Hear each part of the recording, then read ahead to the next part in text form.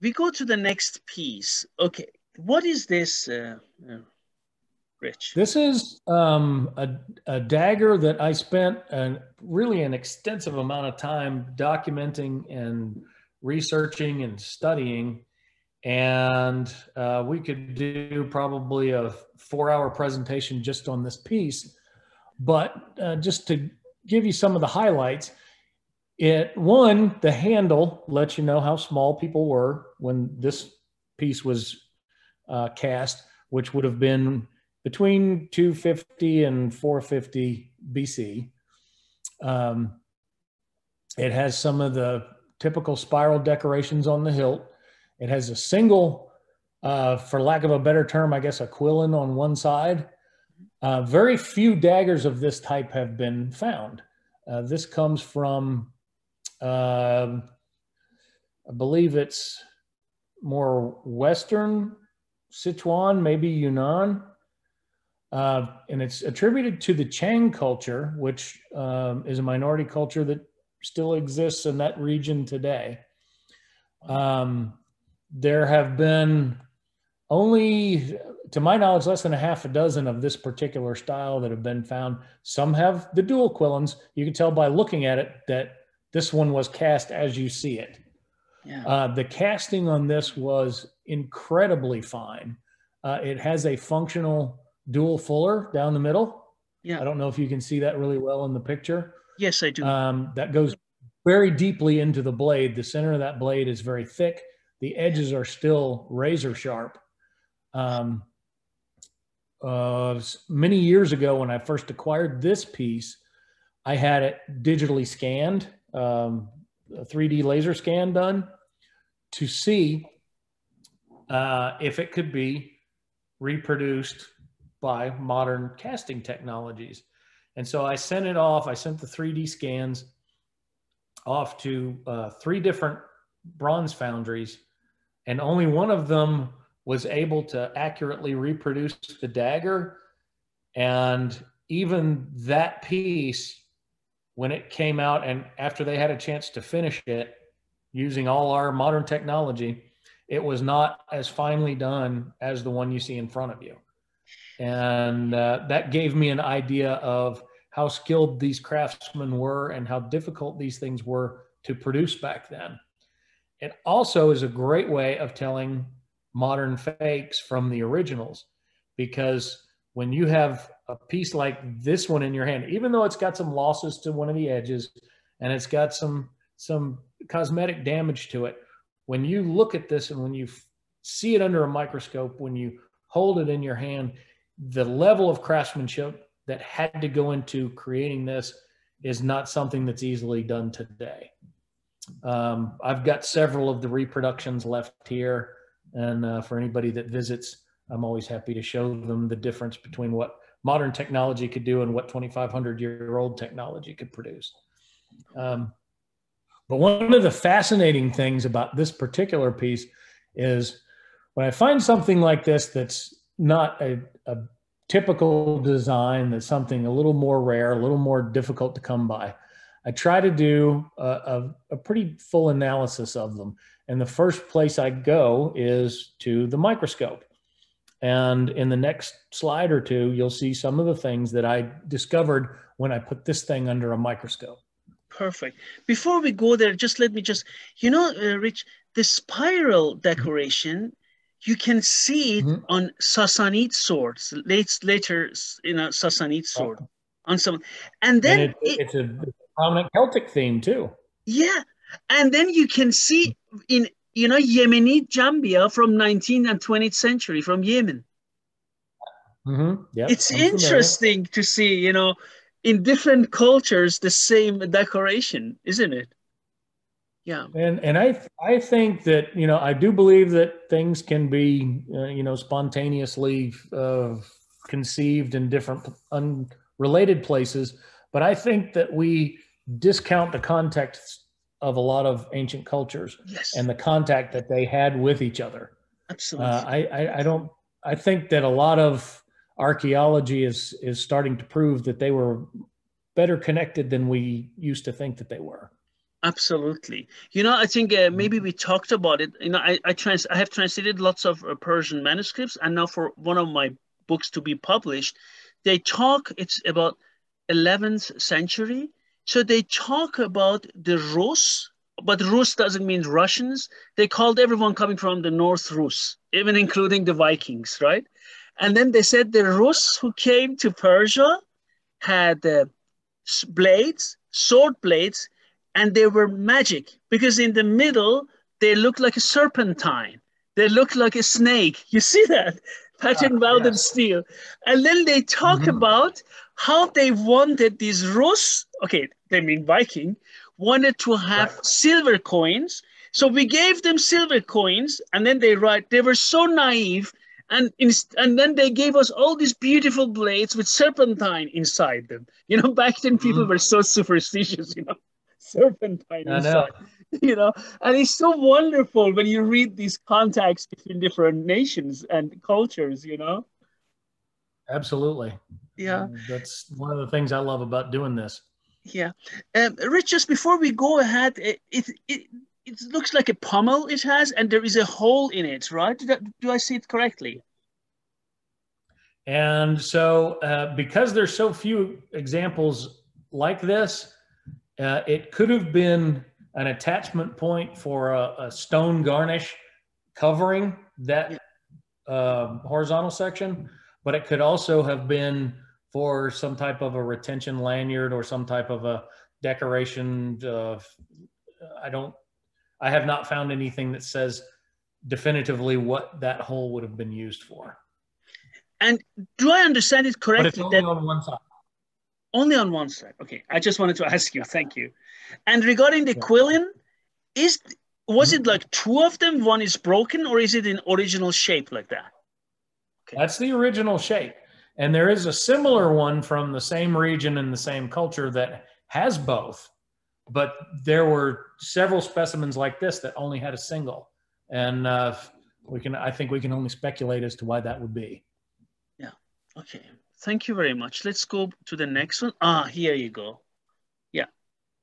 Okay. So this is one of the first things that I saw when I put this under a microscope.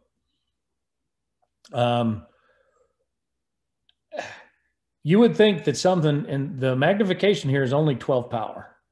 But these things, when you just look at the surface of the blade, you can kind of tell there's something there. But under the microscope, what I started to discover was not only do we have fossilized insects, and these particular insects are flies, very small, Muscidae, I believe is the family, houseflies, just generic houseflies that had fossilized into the surface of the blade. And that is not something that can be done in a shorter period of time. Yeah. But one of the great things about this particular piece was I actually discovered that there is a field of archaeoentomology, and there are active archaeoentomologists, and they were stunned by the level of detail preserved in these fossils that were found on the surface of this dagger blade. Well, this particular one used to be in my collection. It's now in a collection in the northern United States, but I keep asking him if he wants to sell it back. It is probably one of my favorite pieces of all time. But it is genuinely one of the most unique things I have ever found studying ancient weapons. And the drawing in the lower left-hand corner is a roughly correctly oriented just pencil or pen and ink drawing of the fossil and the way that it sits on the blade at that particular point. Unbelievable. And I believe the next one, I'm trying to remember what the next slide shows. Yeah. But okay, this is at 100 power magnification. And what is so unique about this is, according to my archaeoentomologist, this was probably the larva. And being a soft-bodied organism, it's very rare for larvae to fossilize because they disappear long before that process can take place. But what you can see is, and this is there's no color retouching. There's no modifications done to this photograph. This is what it looks like at 100 power. And this is right near the central blood groove on the dagger, is this tiny, tiny little fossil of an insect larva that appears as though it was originally in that green sort of malachite matrix that chipped away to reveal that azurite looking matrix where the actual organism fossilized.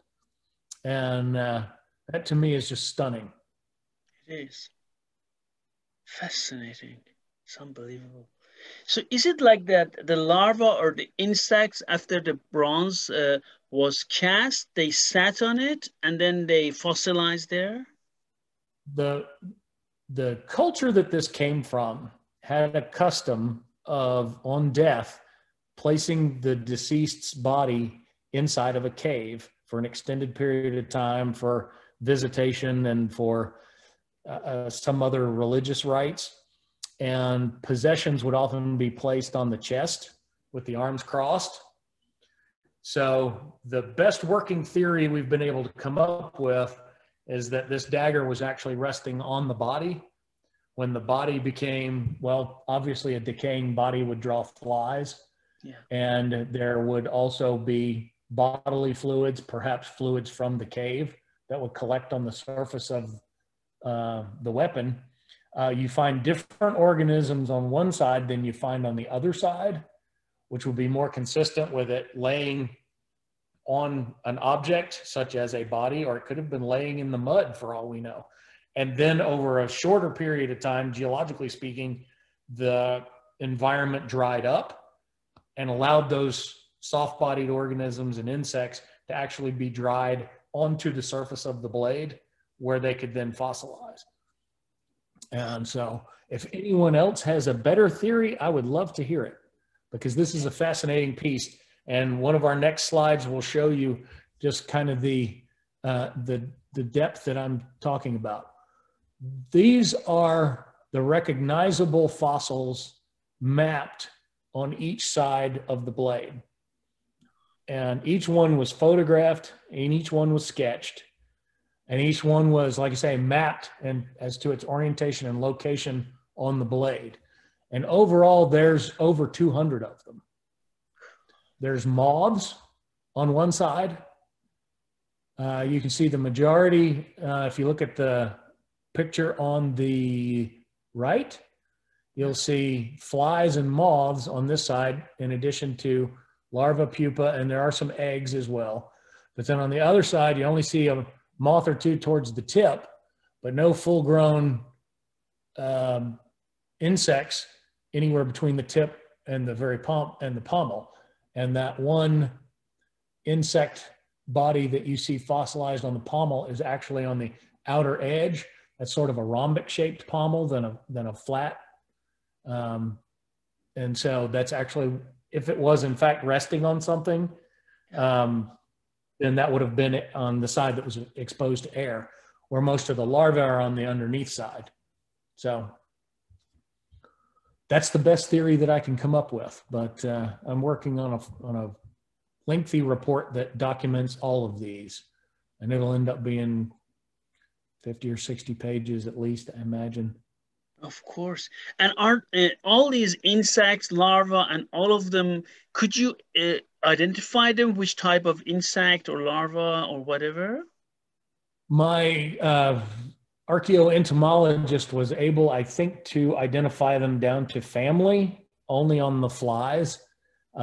He said they identified the species by their wing structure and the venation in the wings. The moths were not fossilized clearly enough to make a determination, but the flies were. And I have that document here somewhere, but I did not include it with the material that I sent to you. Sure, it's magnificent. Please let me know when you have it published, Rich. That's amazing. It may be one of those things where it never actually gets published, but it gets put in my archives and shared with people that have interest. So it'll be a considerable file size, but I can definitely make sure you get some of it. Thank you very much. It's very beautiful. Certainly. Okay, so this was it, I think, right? What we talked Okay. about. Yeah. I wasn't sure how long that would take. No, that's perfect. That's good. We are going to, if you wish, we will continue talks on weapons, on these bronze or iron weapons from different cultures. You shared very beautiful items with us. Thank you very, very much. And so I would get like some ideas for things to talk about later as well. Yes, absolutely. And just one thing I would like to ask you, Rich, regarding the market for collections of antiques or Chinese bronze or iron items, uh, is there like a big interest in collecting items from this area and era? There's always someone who will collect anything. There are artifact collectors in pretty much every country I know of. The US seems to have less of them because we didn't really have a Bronze Age civilization here. Our history is more, the indigenous American people were more fractured as tribes go and didn't really follow the same types of evolutions that were found in other countries. So what you do see in America is people who collect Native American artifacts because those are things that can be found here. Yeah. So we don't see a whole lot of people in this country that collect these types of objects, but there are a few, and certainly, you know, more than a couple of dozen, but you'll see them at museum auctions and Christie's and Sotheby's and Bonhams and Hermann's and all the big auction houses will sell these things, and I'm sure they have customers in every country. Yes, I think one of the biggest concerns of people when they collect antiques, whatever antique it is, doesn't need to be weapons. It could be painting, it could be anything, right? Is the possibility of buying a fake, right? We all know that, Rich, right? Right. And but, these, particularly Chinese bronzes, there are more fakes than you would probably ever believe. Just go to eBay. You'll see tons of people selling things that they purport to be from the Warring States or the Shang or the Zhou or any other time. And I have not seen an authentic antiquity on eBay in decades. Decades, yes, that's right. So that's what people, yeah, of course, everyone needs to be careful. Well, thank you very much, Rich, for sharing your knowledge with us. And we are going to have you back on this channel hopefully soon. And I wish you a nice day. Thank you. Thank you.